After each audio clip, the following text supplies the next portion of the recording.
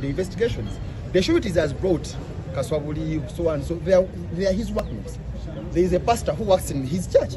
How will you do that? But the magistrate, first of all, the state attorney, why I even object to him, acted as if he's Bujjingo's lawyer.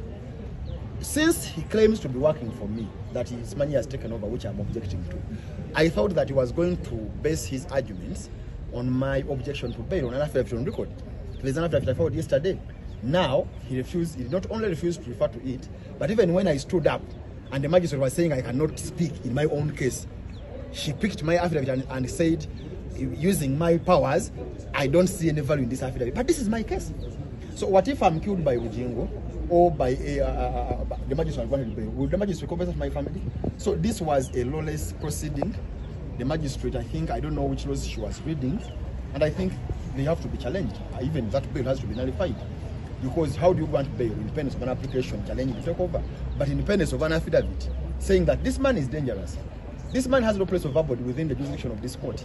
Automatically, we are saying no. And they are saying naked. The naked day is far away from here.